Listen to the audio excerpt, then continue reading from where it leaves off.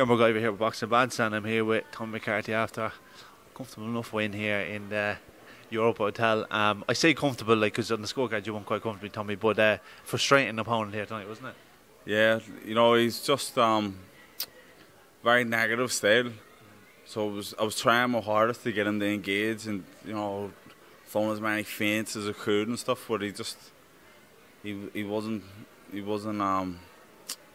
changing. He was sticking to his plan, and that was it. He wanted to see the last bell, and he did. So frustrating, but listen, it's another win on the record. Yeah. For you, obviously, it's just you've got the win, so it's really about the next step now, isn't it? Yeah, like, I don't want to be fighting that kind of level of opposition because they just make you look bad. And obviously I haven't seen it, but I felt like it looked bad.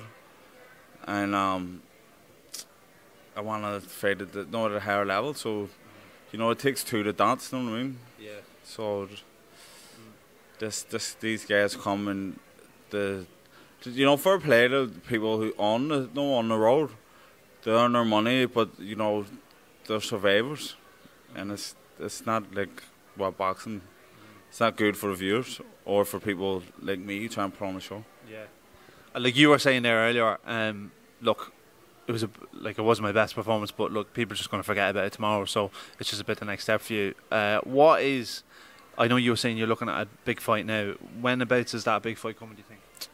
Just whenever, you know, Mark takes control of it and takes care of it, so, you know, I'll be ready whenever. Like, I'm always in the gym, always training, so I couldn't give you a time scale, but we'll see.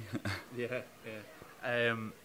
One thing I was going to say is you were probably the first boxer tonight to actually give a couple of vocal. The first one everyone like tonight, like, so you must have rehearsed a bit. Like. No, I tried, and then I thought she would have started talking to me straight away, ask Gilga, and then start talking in English, and then the stuff that I wanted to say, I forgot how to say it. So, but I showed up. I'd said a couple of vocals, so you know. Another thing I was going to say just before I wrap it up, this week obviously was the anniversary of Darren Sutherland, and like I put a video of used to it in the high performance sparring a bit. What's your recollection and memory of Darren like? He was like a big brother to me on the team.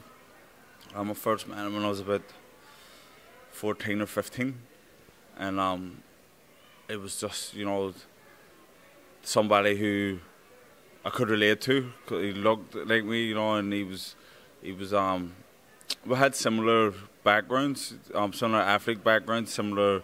His dad's from the Caribbean. Yeah, my mother from the Caribbean, and similar journeys in life. You know, he lived in London for a wee while, and there was a lot of parallels. So we just gelled, and he was always giving me advice on training. Like, he's the first person that I ever heard of doing strength and conditioning, had diet plans. He was just, you know, ripped to shreds. Now you look at boxers, they're all in phenomenal shape, but he was sticking out like a sore thumb back then because, you know, it was a lot of old school training, but he was definitely a pioneer and someone who I looked up to.